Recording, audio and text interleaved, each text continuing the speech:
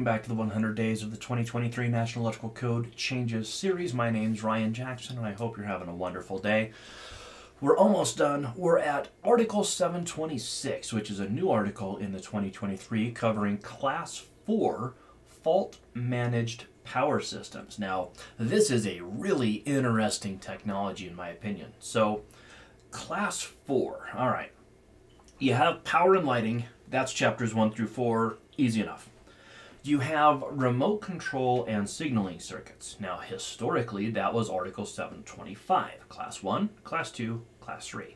Now, in the previous video, we talked about why we no longer cover Class 1 circuits in Article 725, because Class 2 and Class 3 are safe from fire and electric shock. Class 1 is not, so Class 1 has its own article.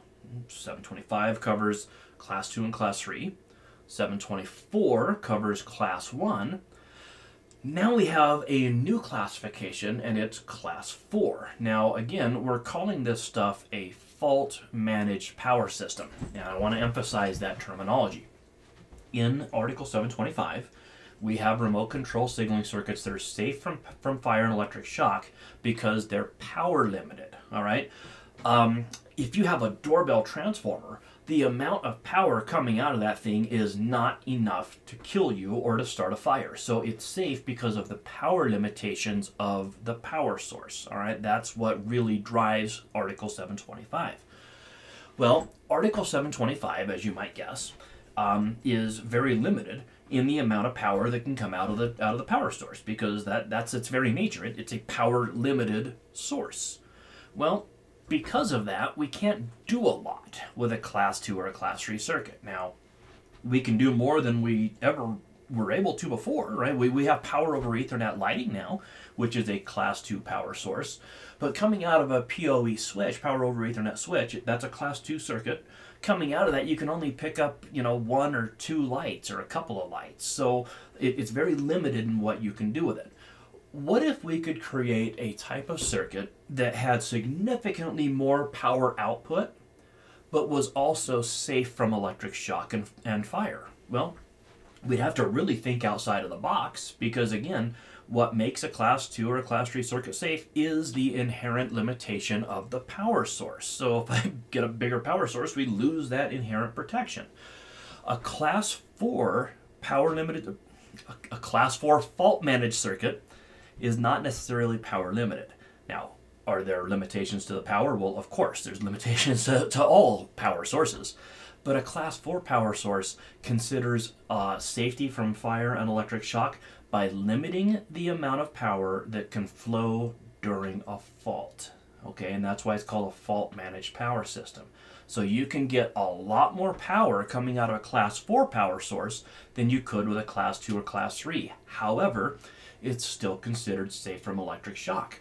Now, that may seem kind of contradictory. If I have that much more power, well, don't tell me it's safe, right? Listen, these circuits can operate at up to 450 volts. So don't tell me that's safe from electric shock. It's 450 volts. Well, wait a minute now. It actually is safe from electric shock, and I'll show you how. So Article 726, let's dive into it. 726.1, of course, is the scope of the article. New article for Class 4 circuits was created. Now, these things are brand new. There's not a lot in Article 726 because it's in its infancy, but we'll expand this, and I think you'll see this product making more and more headway into the industry. So Article 726 covers Class 4 circuits.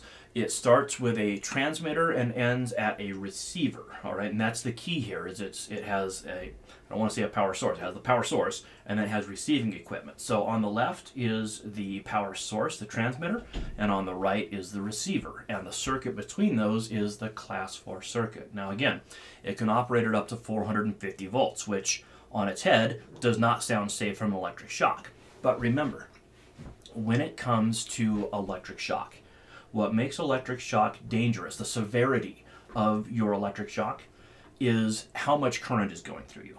All right, now it's not just how much current is going through you, but it's how long is that current going through you? What's the duration of the electric shock? And there's also things like the frequency of the circuit. So your resistance is going to determine how much current flows through you. All right, you're, let's say, a 20,000 ohm resistor. All right, so it doesn't take a lot of electricity to get enough current going through you to kill you, because it only takes somewhere in the neighborhood of 100 milliamps to stop a human heart. So if you're a 20,000 ohm resistor and you get hit with 120 volts, that can obviously kill you, right? I equals E over R. Well, this is 450 volts. So 450 volts going through the same 20,000 ohm resistor is going to yield a much greater shock than a 120 volt circuit, right? Yes. But here's the caveat. Here's what makes a class 4 circuit safe. Again, it's not just the current that flows through you. It's the duration of how long that current is flowing through you. On a class 4 circuit, we limit the fault, all right? And the way it's done with this product is there's a handshake agreement that happens between the transmitter and the receiver. If you're familiar with the computer industry, packet transfers or data handshakes is kind of the same concept. So 500 times every second, the transmitter and receiver are communicating with each other. The transmitter sends voltage and current, and the receiver gets it, all right? And the transmitter, while it's sending that power, it also is asking a question to the receiver. It's like, hey, did you receive this package? And the receiver sends it back to the transmitter and says, yes. And then it sends more power and it says, hey, did you get this one? And the receiver says, yes, we got this one, right? 500 times every second. And if the receiver ever answers the question by saying no, okay, so the transmitter says, hey, I just sent 450 volts, did you get it? And the receiver says, no, I did not. Boom, it opens the circuit in 1/500th of 1 second. Now listen, if you get shocked at 450 volts, you're going to wish you hadn't. unless the duration of the shock is 1/500th of 1 second, you wouldn't even feel it. You wouldn't even know you got shocked if you're only getting shocked for 1/500th of 1 second. All right? So that's what makes this thing safe, is it shuts itself off if anything bad happens. All right? Whether that be a fault or an electric shock. So it is safe from shock and from fire initiation, not by the power limitations, but by the technology itself. All right? So that's what a class 4 circuit is. You'll also hear this called digital electricity, and I think that's a registered trademark of a company called VoltServer, and that's whose equipment we're looking at here. I'm certainly not trying to advertise for anybody, but you can see, pretty prominently that product is created by VoltServer. They're probably the most common manufacturer of the transmitter and the receiving equipment. This cable down here is a listed class 4 cable.